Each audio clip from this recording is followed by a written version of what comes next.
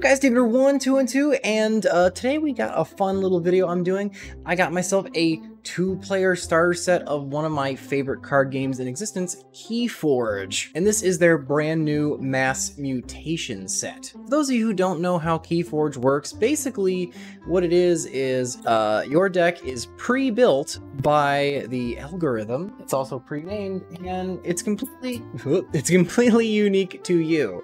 So no one will ever have your deck, and your deck is completely your own. And what's really cool about that is, like, you register your deck yourself. So what's cool about that is, instead of having to like collect a bunch of cards and stuff, you just collect decks. You don't ever need to change, and you can't change the list of the cards in your deck. It's really cool.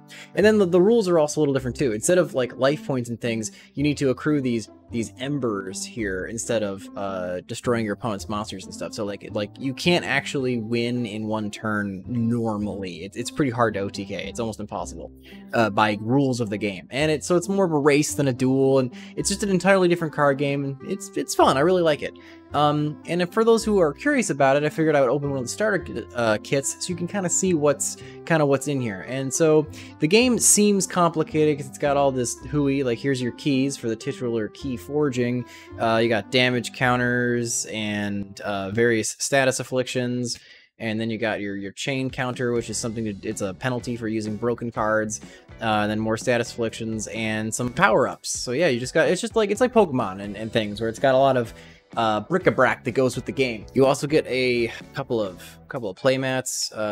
With this current angle, there's really no way for me to open these, but you get cool artwork and stuff like that. So, you know, that's kind of dope. And the box comes with 2 completely unique decks. These decks are your decks. And even in the starter kit, the decks are just booster packs. So you get 1 full deck in here, 36 cards, and 1 Archon card. Basically, the Archon is it's you. It's like your player card, so it doesn't really count. And what's cool is, I lost my train of thought, almost dying. Oh, but what I was gonna say is, not only is your deck list unique, but your deck itself is unique to you. All right, our first deck is Sellic of Malfil Station. Yep, that's me. I am Selfic of Malfil Station. And then these 3 symbols here show you what houses your deck has. This game plays like a combination of Magic and Yu-Gi-Oh, where there's no mana, so you can play whatever the hell you want, but you're restricted to one of your houses in for a turn. So at any point in time, you only have access to 1/3 of your deck. So like there's Summoning Sickness and battles a lot like Magic, but the limitless resources are like Yu-Gi-Oh! And at the end of your turn, you just refill your hand to a max hand, so card advantage is very different in this game. Alright, so there's a QR code here. I'm gonna cover with my thumb, because that QR code is how you scan the deck with the mobile app to your player profile, so that's how it locks it to you. So I don't want anyone reading this video and like scaling, but it also contains on the back of your Archon card is your deck list, so that way you can always be sure exactly what cards are supposed to be in your deck, and if you need to like spot check and things like that, you have it. It also tells you the rarities of various things, like most of these circles here. These means they're commons. Star means rare. This weird 4-pointed star here, you probably can't see it too well, is like a special card that like it's generated by the algorithm if you have like another card in your deck or something like that. This one's actually got a couple of them. And then, oh, wow. Oh, I believe this symbol means Maverick, which is, that's cool. I think it's my first one I've ever got. Basically, a Maverick card is, cards are like, they're like attributes in Yu-Gi-Oh! Where like, Tour Guide's always a dark monster, because that's what Tour Guide is. But a Maverick is like if they one-time printed Tour Guide as a light monster, just so that it would work in a very particular strategy. However, that light Tour Guide is now stuck to this specific deck. So that's like what a Maverick is. It's basically a card that got printed in a different house just so this deck could use it in a special way. So we might as well look at the cards in the deck, right? The other thing about Keyforge is this deck, 36 cards, unique to you, is only retails for $10. So for the price of a Yu-Gi-Oh! Starter deck, you get a full playable deck unique to you, and its viability in the current meta, I guess, there's not all this game kind of doesn't have a meta because everyone's deck is just a bunch of random garbage. Everyone's playing with some level of jank, so you got to make the best of it. You got to learn to play your deck specifically better than everyone else. Like some decks are like, you know, on the bell curve are a little better than others, but they tend to be all relatively equally powered, more or less. Some are better at one thing than others. So like, even if you get an old set or a new set, your deck will at least be able to duel every other future deck ever. So it's like, you got some interesting future proofing, and the game is cheap in theory. But anyway, so for our Untamed house, we got Xenobeast, Song of the Wild, Savage Clash, Reclaimed by Nature, Rapid Evolution, Pismire, that's a new one, 2 of those. Niffleape, yeah baby, Niffleape! This game works a lot like Magic, where you actually got keywords, like for instance, Taunt and Elusive are 2 battle-oriented keywords. Niffleape here, when it does an attack, it ignores these 2 things. Elusive, the first time a card is attacked, just nothing happens, it just wastes the attack move. And then Taunt means that that monster must be attacked. It's taunting the opponent, and you can't attack its neighbors, because you play your stuff in a horizontal column, kind of like in Yu-Gi-Oh! Or Magic, called your battle line. Placement on the battle line is actually, it matters with some instances. So like Taunt will let you protect your 2 floodgatey monsters that are side to side on are neighbors of your taunting monster. So like, so Niffleape's cool because he ignores that. And it looks like we got 2 of those bad boys. Key Frog! Yay! Oh, it's a frog deck. Forge a key at current cost. Nice. That's one of the ways you actually win the game. Is well, the only way to win the game is to forge 3 keys. Normally, you forge a key at the start of your turn, only allowed to forge 1 a turn. So therefore, at very, very quickest normal gameplay, you can only win at least in 3 turns. But there are key cheat cards like this, which kind of let you choose it if you can muster the Ember. Flume, Daemon Beast, Xenobeast, Daemon Beast. Oh, that's cool. It's really cool. And then our Star Alliance. This is like the Lost in Space Star Trek house. John Cargo, Particle Sweep, Teleporter Chief Tink, another Tink, Security Droid, Red Alert, Commander Chan, second Commander Chan, third Commander Chan, that's cool, Blasting Shield, Access Denied, and Munchling. I believe this is our Maverick card? Yes, Munchling is not a Star Alliance card, this guy up here, typically. All right, and then we got Exchange Officer. Exchange Officer is our second Maverick in the deck.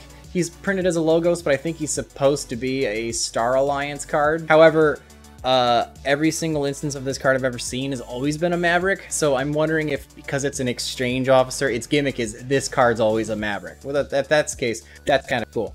We got Vellum, Hide, Sloppy Labwork, that's a great freaking card. Neural Siphon is another fantastic card. If your opponent has more Ember than you, steal 1 Ember and draw a card. Ember's how you win, and drawing is always good. So stealing Ember is really good because it lowers your opponent and makes you have more. Fission Bloom, Standardized Testing, that's a good card. Cumex, another Munchling. Maybe he's actually a Logos card. I'm not super familiar with the brand new set. Edict Inquiry, Daughter, and Botbookton as our final cutoff. Well, I'm futzing with this. Let me know if you guys like the, I'm always experimenting with pack openings because it's deceptively difficult to film. All right, our other deck is Brightkin of Pro World. This one has got Sanctum, oh shit, Saurian and Dis. I was like, this is one of the newer ones. I forgot what it was. All right, I don't know why I'm showing the back of the Archon card because there's literally no way for you to read any of this. All right, we'll just go down the lineup. Saurians, Monument to Faust, Lycosaurus, High Priest of Horus, Senator Quintina. I've never played, like, I think I've played a Saurian deck once, so I don't actually recognize these cards. Saurian Egg, Humble, Spoils of Battle, Spoils of Battle for 2. Doubles in a deck is actually kind of unusual, especially in triples and quadruples are even more so. So if you get, if you get a deck that's oddly consistent because it has a couple of copies of a certain card, that's pretty neat. Faust the Great, Curse of Vanity, Consul Primus, Chant of Hubris, and now we're on to our Sanctum, the Paladins. Nice, going the new pips. Opal Knight, very neat. Potion of invulnerability.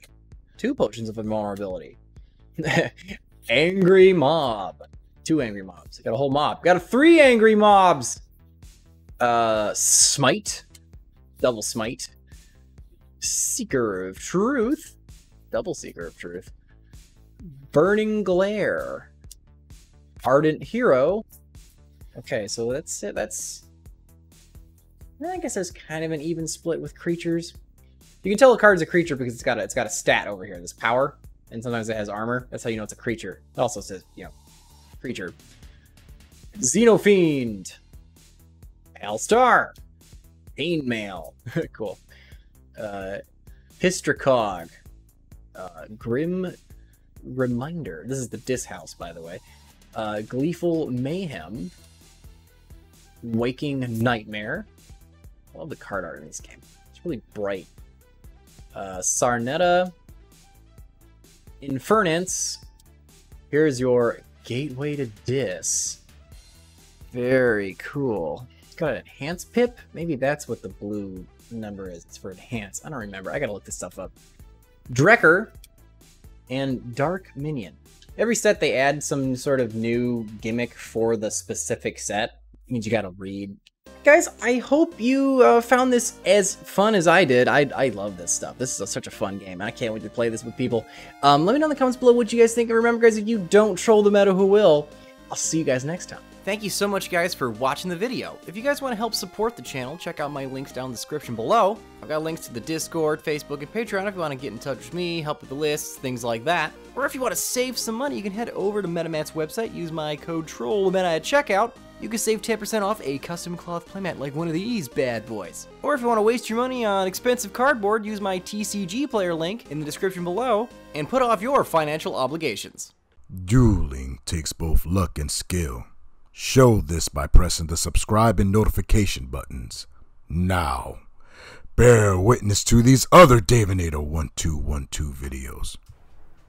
Oh, Dion. What is it, Master? It's time to apply the ointment. Come help me with this. I should have left with Ishizu. I can't reach.